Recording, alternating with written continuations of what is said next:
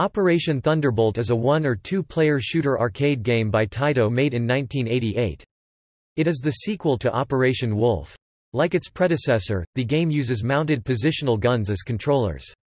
It also adds two-player simultaneous play. Versions of the game were released for Amiga, Commodore 64, and Super Nintendo. An arcade-exclusive sequel to Operation Thunderbolt was released in 1994, Operation Wolf 3.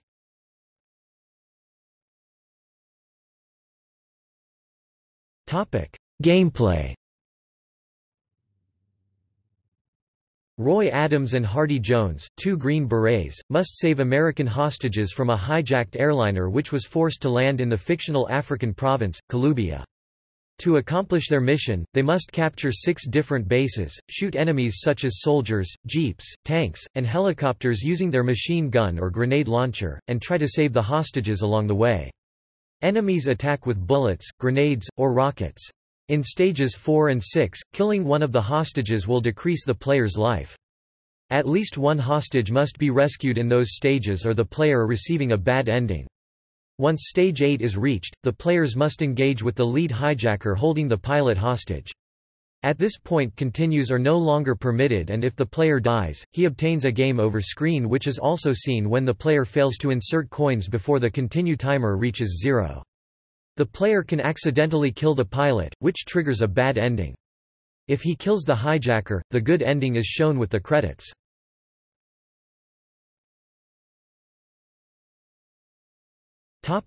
Ports.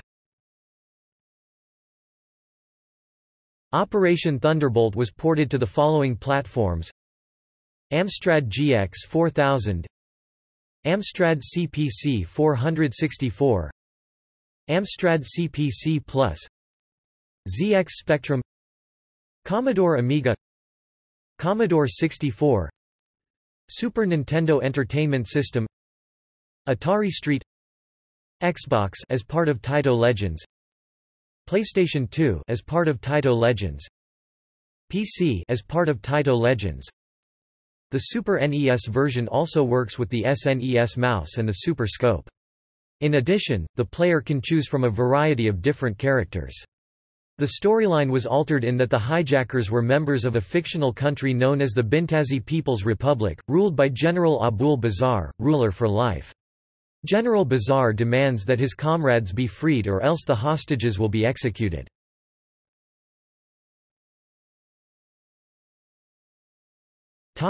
Reception. The game won the award for Best Graphics of the Year according to the readers of Crash magazine. Reviewing the Super NES version, GamePro criticized the repetitiveness of the gameplay and the slowness of the aiming reticule, but praised the colorful and detailed graphics and strong sound effects, and concluded that, "This operation is a success, generating plenty of shoot-and thrills for intermediate soldiers." A reviewer for Next Generation dismissed it as another shooting gallery game, just like Operation Wolf. It's good for a mild adrenaline rush, barely, but that's it.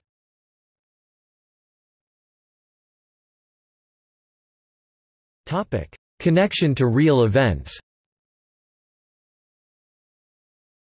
Operation Thunderbolt was also one of the names used to refer to the Israeli Defense Forces' 1976 hostage rescue mission at Entebbe, Uganda, and also to a feature film dramatizing the same event. The game is arguably a very loose adaptation of the raid at Entebbe, the North African province Columbia. In the game is in a location in Africa that corresponds to the location of Libya in real life. The name of the province is an obvious corruption of Libya, possibly a portmanteau with Kaboom or Kablooey, and both involved hijacked airliners, hostages and a commando raid. The hijackers landed the plane in Libya to refuel before proceeding to Uganda. The game unifies the two locations.